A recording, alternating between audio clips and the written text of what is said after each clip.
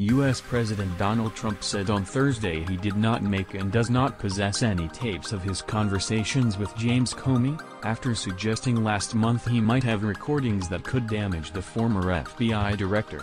With all of the recently reported electronic surveillance, intercepts, unmasking and illegal leaking of information, I have no idea whether there are tapes or recordings of my conversations with James Comey, but I did not make, and do not have, any such recordings, Trump wrote on Twitter.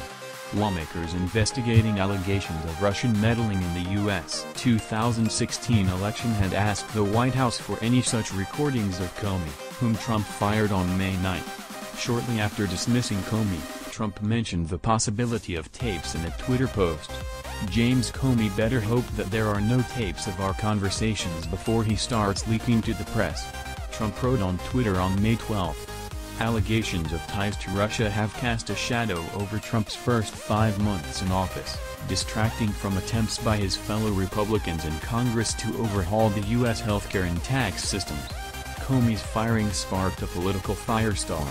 The former FBI head testified before a Senate committee that Trump had asked him to drop a probe into former National Security Advisor Michael Flynn's alleged ties to Russia. Trump has privately told aides that the threat of the existence of tapes forced Comey to tell the truth in his recent testimony, a source familiar with the situation said.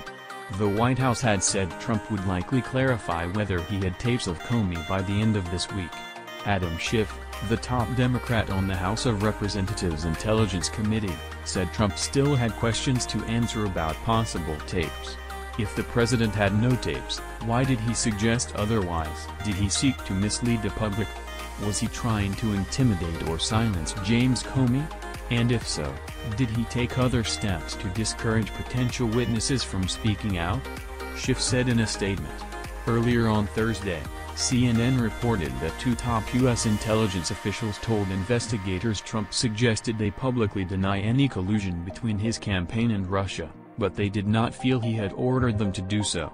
Director of National Intelligence Dan Coats and National Security Agency Director Admiral Mike Rogers met separately last week with investigators for Special Counsel Robert Mueller and the Senate Intelligence Committee, according to CNN. The 2 officials said they were surprised at Trump's suggestion and found their interactions with him odd and uncomfortable, but they did not act on the president's requests, CNN reported, citing sources familiar with their accounts.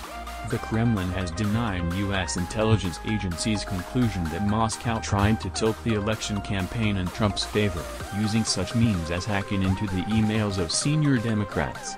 Trump has denied any collusion, and he continued to cast doubt on the investigations in a series of tweets on Thursday morning. Additional reporting by Steve Harland, Patricia Zingerl and Susan Heavey, writing by Alistair Bell, editing by Jonathan Notice and Peter Cooney.